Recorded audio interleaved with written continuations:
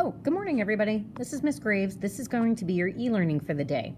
On the left-hand side, you have a list of claims. You see number 3?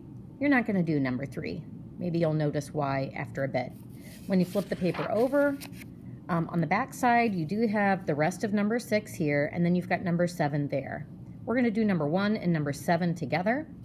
And don't worry about this. I started to think of something else and decided I don't want you to mess with that. So let's go back to number 1 and read it together and talk about what we're going to do. This is a claim, and then we're going to come up with a counterclaim or our opposing claim. What is our opponent going to say to this? Okay?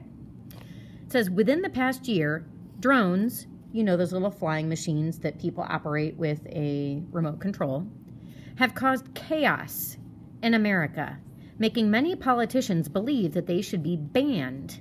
So they're talking about getting rid of drones because they are dangerous for pilots, that's their first reason, in the air, and can injure civilians on the ground. That's their second concern. In this counterclaim, we're going to argue we shouldn't ban drones, but we have to address these two concerns in what we're going to say. So, here we go. Some say, this is the phrase we're using to introduce the counterclaim. Some say, and then the opposite. So if they're concerned about pilots in the air, we need to think about how high up commercial airplanes fly.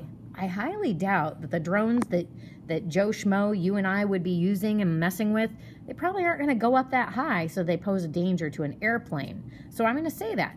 Some say banning drones is unnecessary because they don't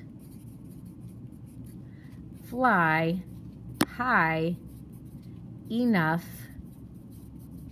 to pose a threat for planes. That's a good start, but I haven't addressed the whole fact that they think that they can injure civilians on the ground. And I kind of think any object can injure somebody. A hula hoop could injure somebody. Skipping rocks at the lake could injure somebody. So there's some aspect of danger to anything if it's misused. So some say banning drones is unnecessary because they don't fly high enough to pose a threat for planes. And I'm wondering if I can add another sentence here that also addresses this feature.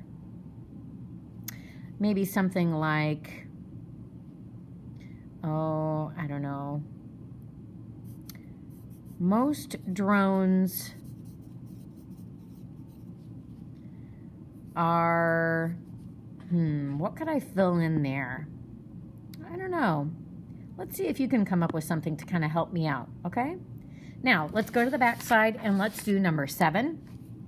Number 7 is talking about single-sex education. What they mean is separating and having all classes for boys and all classes for girls. That's what they want to do. Single-sex education has benefits for both boys and girls because it eliminates distractions and focuses on best practices for teaching that specific gender. Well, let's think about that for a minute. In class, most people talked about how maybe talking would increase by having only boys and only girls. But my thoughts are that in the real world, they don't separate things for men and women. You don't have a separate grocery line for men and a separate grocery line for women. So let's try to use that logic to come up with an answer over here. Some say that if we separate boys and girls in school, we will not prepare them for the real world because the real world does not separate men and women. Maybe something like that. Now that I've given you that idea, try to write it down in one fluid sentence here for number 7. All right, folks, so you are going to do on your own number 2, number 4, number 5, and number 6. And don't forget, you do have a bell work page to pay attention to today. You don't have to upload it, but you do need to have the days complete for when we show up and I see you in class next. Have a great one. Bye.